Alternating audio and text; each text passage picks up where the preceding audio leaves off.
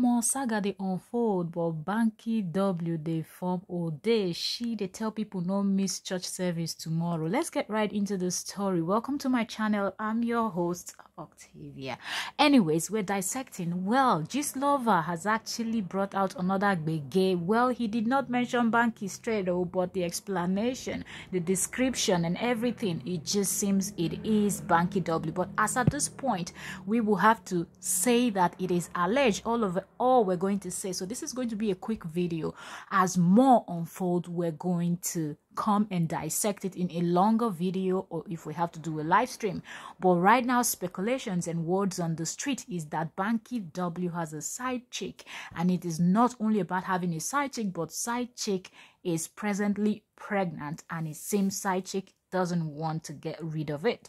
So it seemed like we're going to be seeing another Yul Edochie's matter. Okay, so well, the story is kind of long, so we will come up back as Lover breaks more. We will be able to have more to talk about, and if Lover is going to come out and mention names, but from the description, talking about a singer turned politician, light in complexion or fair in complexion, who else comes to people's mind? Banky W. And all over social media, his name is everywhere. Fans are heartbroken, people that look up to their relationship. I don't even know why some people are surprised. I don't know why people are saying they don't want to believe this. I don't know, people are saying, oh my goodness, I hope it's not true. You can't put anything past humans, okay? As far as it's humans, they have bloods running through their vein. They are capable of pleasing, disappointing you, or doing anything. So, well, as at this point, everything is still alleged. We do not know.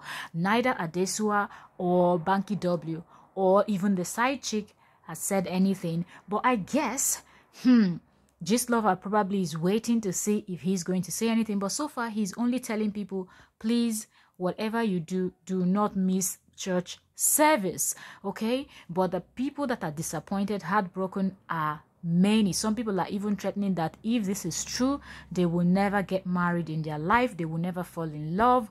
They're going to be so disappointed because they really love these two together. But anyway, let's see how this plays out. Don't forget to subscribe, share.